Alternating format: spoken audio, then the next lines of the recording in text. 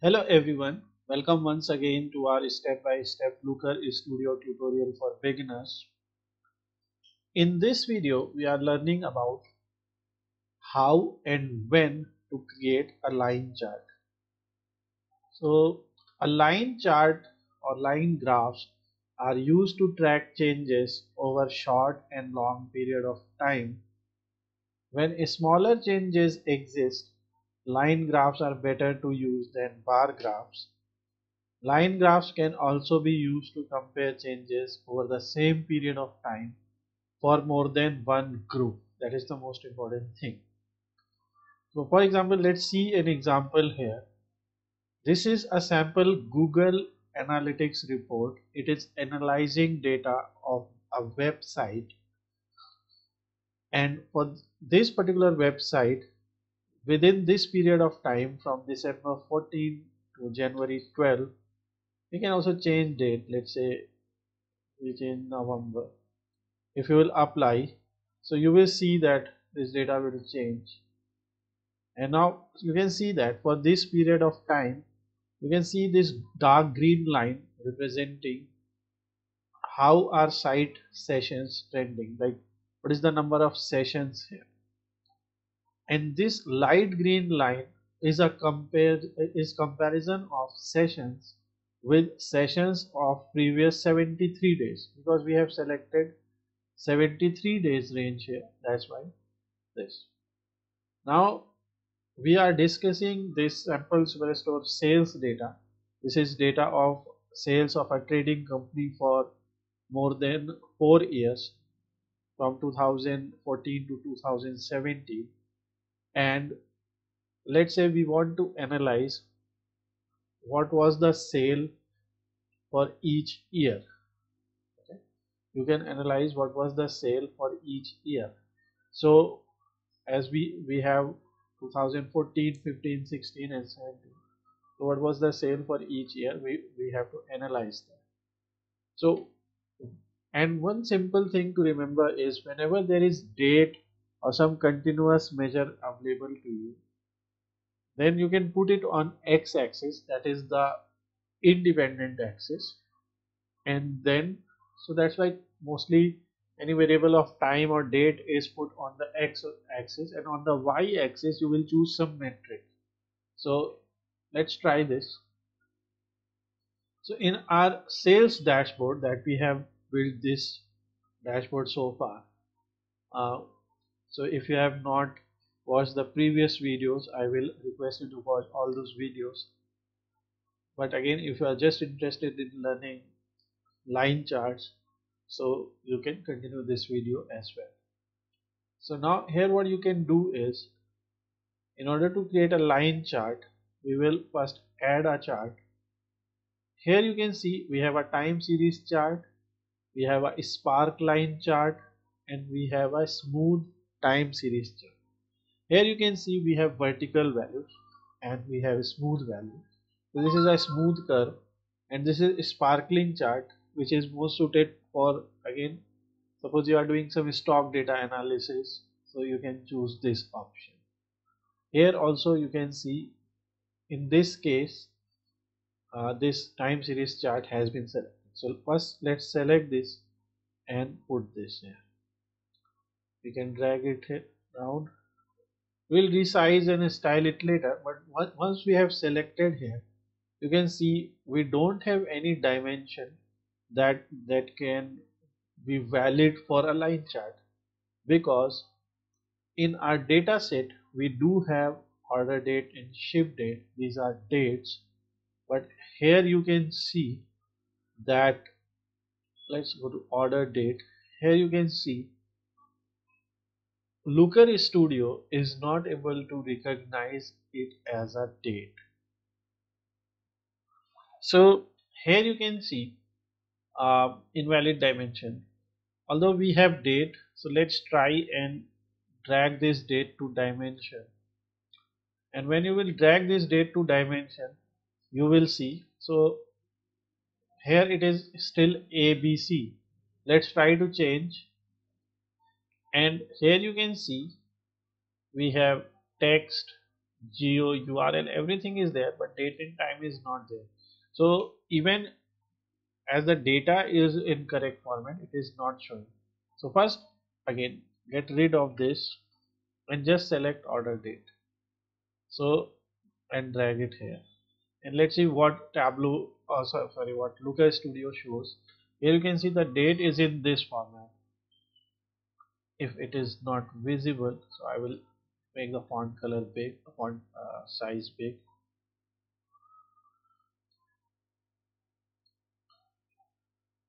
I have habit of teaching different tools, so sometimes Tableau is coming more often.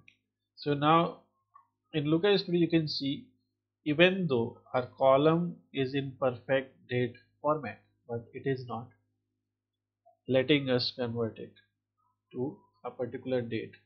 So let's add a chart once more and add a chart here. Let's add this date to dimension order date. So other way is to do this and change ABC to date, but still you can see you don't have date. Okay, this is where you can, although whatever your data type is, but in your columns your data type will be something different, but here you can see the data type can be changed. So this will be used for typecasting, but we don't have this available. So now what we can do is we can try another thing here. Let's get rid of this. Here you can see a plus sign to add a field. Okay, we'll click and we will create add calculated field, and when we will click add calculated field, you will see we have these available fields. So we will choose order date, and now we have this. What will be the field name? Let's call it DT order date. So I'm calling it as DT order date, and this is field ID, will let it be, and here we have order date written. So what we can do is we can write our formula like this. So we will use a formula like parse date, and here you can see it converts text to a date. So this particular formula here can be used to create a calculated field, and it will convert text to date. In parse date the format is like this, and here we have to put the name of field, which is order date in our case. So first let's delete this and drag the exact name, and our date is not in this format. So if you are doing sales analysis, so check in which format your date is. So it is DMY for us. So it is DMY. Remember, D and M are small, so D, M, and Y is capital. This. Now let's click done, and you can see that field is available here. If somehow you are not able to see this field, so while adding a field, while let's say you are adding a field, a calculated field here, because we can do the same for ship date. So dt underscore shipped date, and formula will be the same, parse date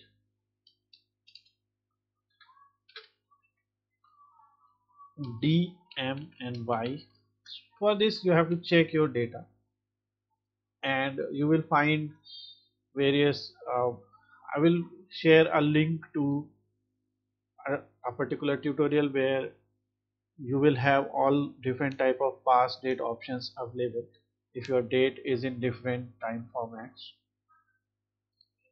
Here remove this field, search for ship date, drag it here, format formula, don't forget to save. Once you will click save, now your field will be available there. You can see DT order date, DT ship date. And now in the date range dimension, I will put DT order date, which will give me. So let's refresh report and let's try once again. So select this data.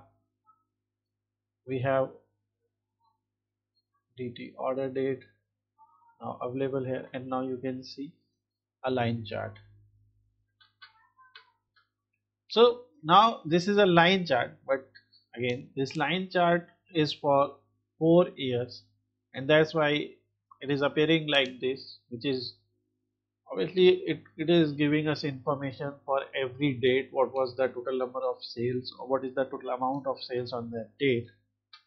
As we can see, on certain date it is very high, but we wanted to see it for a we want to see it for years, like what was in January, what was in 2014, then 15, then 16 and 17. You might also want to show it for quarters. For so in every year there will be 4 quarters, and so you will show it for every quarters of every year. So let's do that. So now here click on this. Whenever you have to change the data type, or when you have to whenever you have to change any aggregation, click here, click date, click on date and time, and you can see either year quarter, year month, date hour minute, or simply quarter, simply month. So in this you will see year and quarter both. This is like a continuous value, and here you will see only quarters. This is a summarized version. So again I will show both examples. In this example we will select year, and here you can see how sales varied from year to year. Now let's select, and here you are seeing all the years. Okay, now let's select year quarter.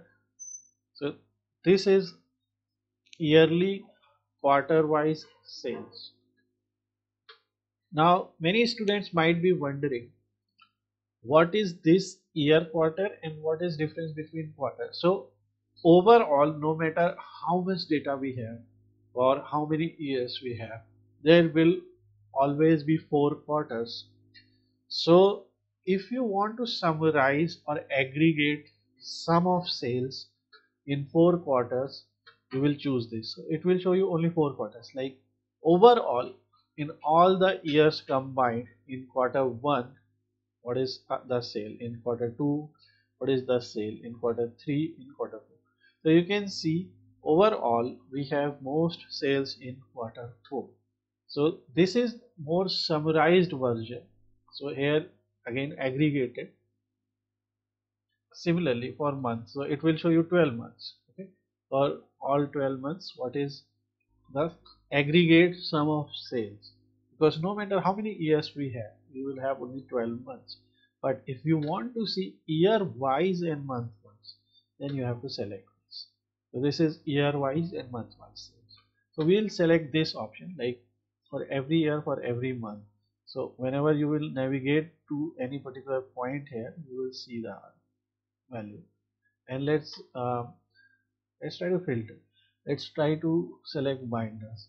So now you will see this is showing us all total count of orders of binders subcategory, total sales of binders, total profit, and we can see in here December 2016 we had most number of sales for binders. So this is how you can filter the data, and this is how we can create a line chart. If you want to add one more dimension here, so you can see, because currently we have only one other dimension available, so what we can do is we can drag this also here, and then you will see like this.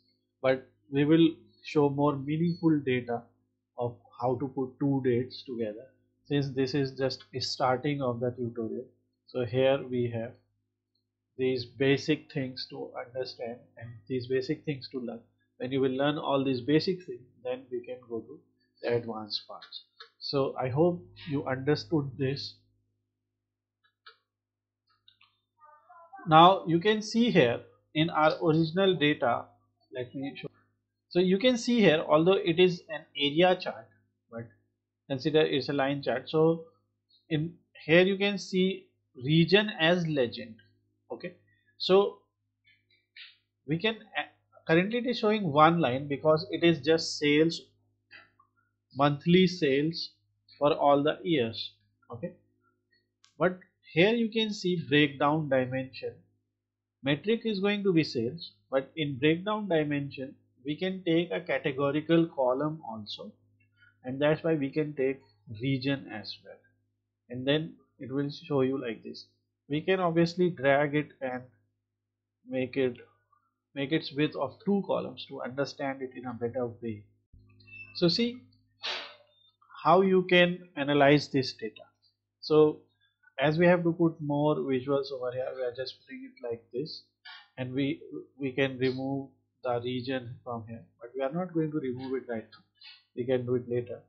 And now in the next video you will learn how to create a map visual like this. So stay tuned to this tutorial. See you in the next video.